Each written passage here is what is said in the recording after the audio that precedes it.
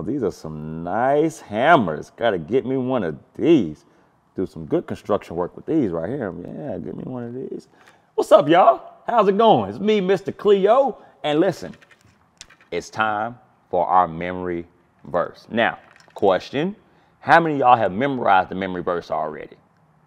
Well, listen, if you haven't, it's all good. I got a challenge for you. First off, before I give you your challenge, let's be reminded of what the memory verse is. The memory verse comes from 2 Peter chapter 1, verse number 3. And it says that God's power has given us everything that we need to live a godly life. Now listen, that's not too bad of a memory verse. It's not too long, it's not too short, it's just right. But here's your challenge. What I want you to do is every morning when you wake up out of your bed and you stretch and you yawn and you go into the bathroom to brush your teeth, right before you brush your teeth, I want you to practice this memory verse. And I want you to try it every single day. And by Friday, I want you guys to try it without looking. That's the goal. Are you up for the challenge? Here we go. Let's try the memory verse one more time to make sure you guys got it. 2 Peter chapter 1, verse number 3. God's power has given us everything that we need to lead a godly life. That's right. I know you guys got it. I believe in you guys. I know y'all can do it. Memorize that memory verse. Hide it in your heart because it's the best place to hide it.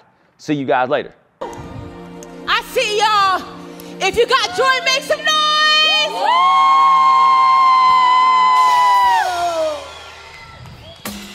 Hey, hey. I've got joy down in my soul. Gonna let this feeling take control. Joy down in my soul to stay. And I'm gonna take it away. Joy down in my soul. Gonna let this feeling take control. Whatever comes my way, I'll be okay. Oh, I've got joy. Clap it up. Oh, I've got joy. Hey, come on, you know. You feel sunshine glory. Hey, come on. When things don't go, shake it up, shake it up. Still my joy can stay. 'Cause why? 'Cause you give me blessings every day. I've got joy down in my soul. Gonna let this feeling take control. Joy down in my soul to stay. And nothing's gonna take it away. Joy down in my soul. Gonna let this feeling take control. Whatever comes my way, I'll be okay. 'Cause why? 'Cause I've got joy. Yeah, we do. Oh, I've got joy. Let's talk about what Jesus does. You fill my heart. You fill my heart with hope. Hey, hey. You're everywhere I go. So what? So even if I'm feeling low, I still got this one thing that I know. I've got joy down in my soul. Gonna let this feeling take control. Joy down in my soul to stay. And nothing's gonna take it away. Joy down in my soul. Gonna let this feeling take control. Whatever comes my way, I'll be okay. Oh, I've got, come on! So you got it. Oh, I've got joy. Come on, here we go. Every new sunrise, gonna fix my eyes on the one who never fails. Hey, gonna make some noise 'cause you give me joy and it's never ever going away. Hey, every new sunrise, gonna fix my eyes on the one who never fails. Gonna make some noise 'cause you give me joy and it's never ever going away. Hey, woo! I've got joy. Oh, I've got joy. Hey, oh, I've got joy. Hey, whatever comes my way, I'll be okay. Oh, I've got joy. Woo-wee. It's been a long day of working. What's going on, y'all? Hey, listen, it's me, Mr. Cleo, and you know me. I got a story for you guys. So listen, one day, long time ago when I first started my construction career, I used to have this supervisor, and when I tell you guys she was mean, she was mean. I mean, she made my life so difficult. Every day I came to work. Cleo, go do this. Cleo, go do that. Cleo, don't go there. Cleo, don't go there. Cleo, wake up. I wasn't even sleeping. I was just resting my eyes. But either way, she would make everything so hard, and she would be so mean to me. I would never like going to work. I would dread going to work because I knew that she would be there. But guess what? One day, I'm out on the construction site, and I'm doing all my construction things. I got my tools on, and I'm jamming out to my music, and I'm having a good time. And I hear this yelling, "Help! Help! Help!" And I'm like, there's nobody else here but me. Who is screaming for help? So I started to look around for this sound, and I kept hearing it, "Help! Help!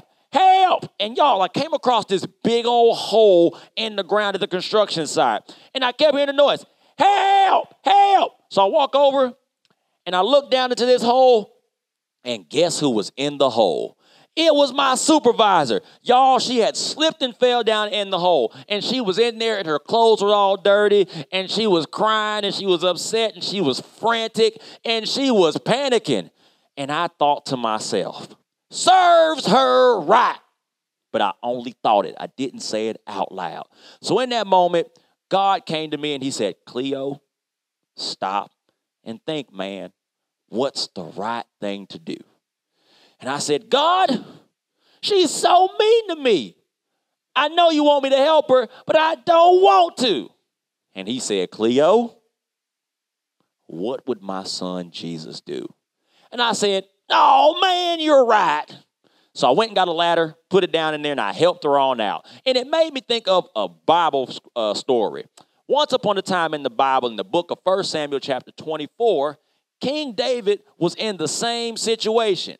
Now, before he was a king, he used to work for another king named Saul. And Saul kept trying to take David out.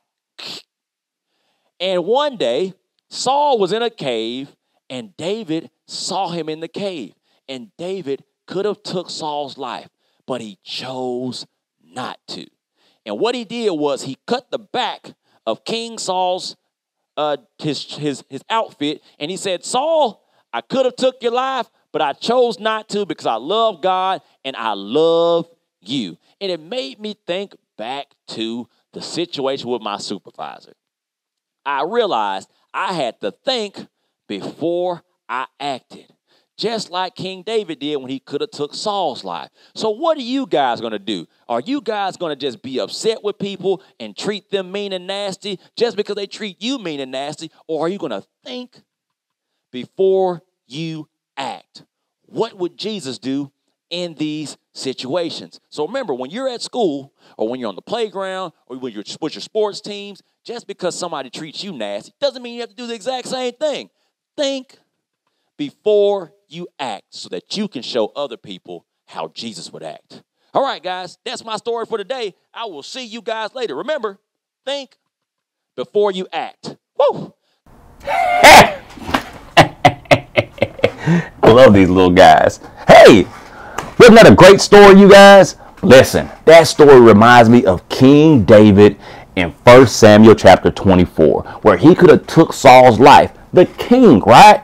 This was before David actually became king, and Saul was treating him so bad. He could have took his life. He could have did all these nasty things, but he thought before he acted. And I want you guys to be just like me in my story with my supervisor.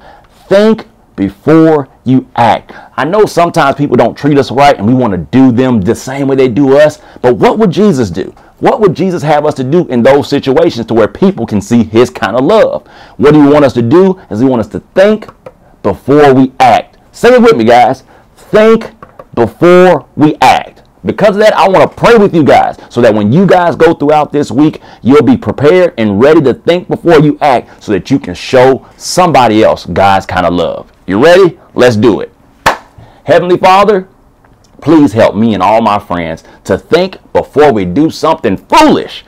God, we don't want to make people feel unloved or unappreciated, but we want them to know that you love them, and we want to be a representation of your love. So help us to think before we act. In your son Jesus' name we pray.